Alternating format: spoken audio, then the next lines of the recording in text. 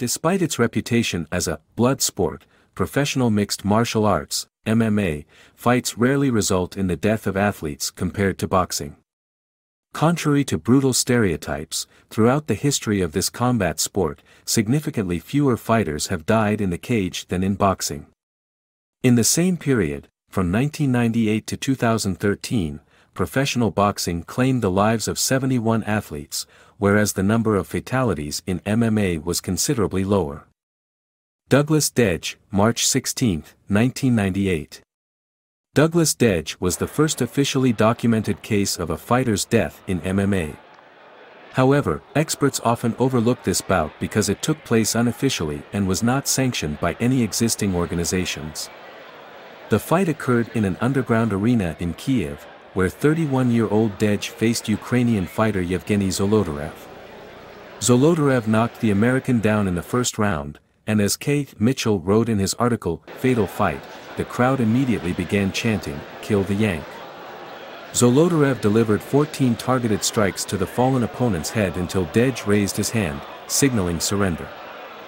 Douglas Dedge was taken to the hospital and passed away 2 days later. The official cause of his death was listed as long-standing head trauma. Sam Vasquez, October 20, 2007. Lightweight Sam Vasquez fought Vince Lombardi at an official tournament in Houston, Texas. The 35-year-old fighter was knocked down in the third round and did not regain consciousness until he was transported to the nearest clinic. Vasquez was diagnosed with a subdural hematoma, and part of his skull had to be removed to alleviate the hematoma.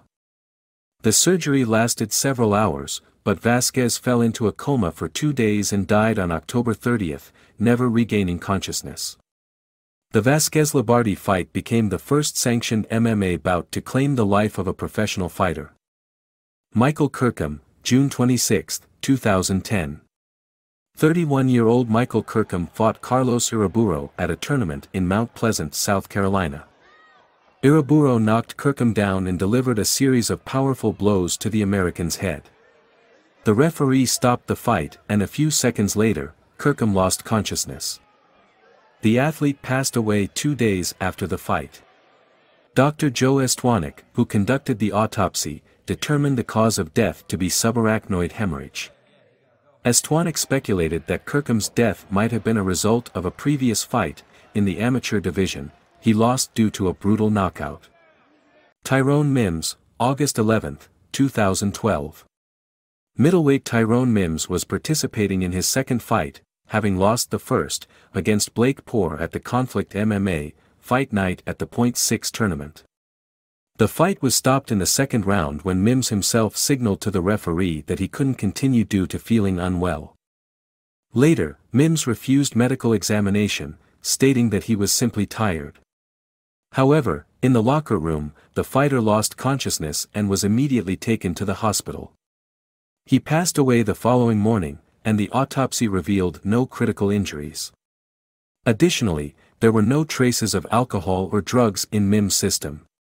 The official cause of his death remains undetermined. Pablo Elochukwu, April 7, 2013. Pablo Elochukwu, real name Felix Nchikwo, a fighter from Ontario, stepped into the ring during a tournament in Port Huron, Michigan. In the third round, the referee stopped the fight after Elochukwu dropped his hands and became unable to defend himself. The fighter remained conscious and spoke of suddenly feeling extreme fatigue. According to unconfirmed reports, Elochukwu had low blood sugar, so he was given orange juice to stabilize his glucose levels even before being taken to the hospital. Elochukwu experienced multiple episodes of unconsciousness in the hospital and suddenly ceased showing signs of life. The autopsy couldn't determine the true cause of the fighter's death, but this incident marked a turning point in the history of professional MMA. Tom Wright, the director of UFC Canada, initiated a thorough investigation and implemented measures to tighten technical rules for tournaments. These measures included mandatory comprehensive medical diagnostics for fighters before they were cleared to compete, as well as the presence of medical teams near the ring. Geoffrey Doyle, Geoffrey Doyle was an Irish MMA fighter who participated in the ring's World Title Series tournament in Japan on October 28, 1998. During the match, he sustained serious injuries and died in the ring. Details about the exact circumstances of his death are not always available. Sumit Singh was an Indian MMA fighter who competed in the Super Fight League tournament in India on April 28, 2012. After the fight, he suffered a heart attack that led to his death. Sumit Singh did not receive any serious visible injuries during the bout, but his heart attack was fatal.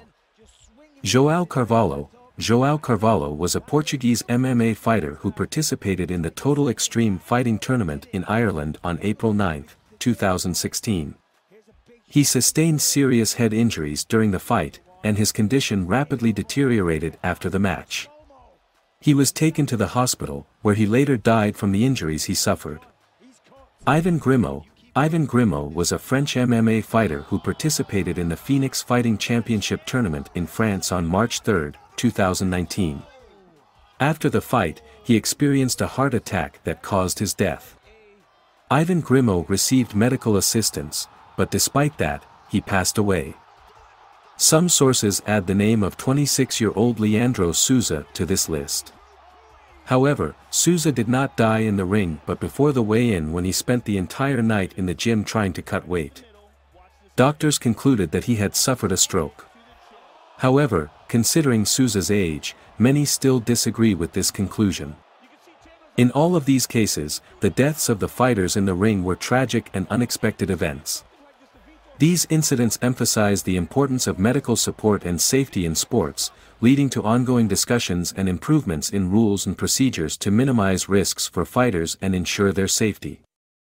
In conclusion, it is worth noting that an official study conducted by Johns Hopkins University confirmed that within the framework of MMA tournaments held under MMA rules, the risk of a fighter dying in the ring is significantly lower than in any other combat sport where striking techniques are allowed. In MMA, fighters can utilize submission holds, which reduces the likelihood of receiving head trauma or critical internal organ damage from strikes.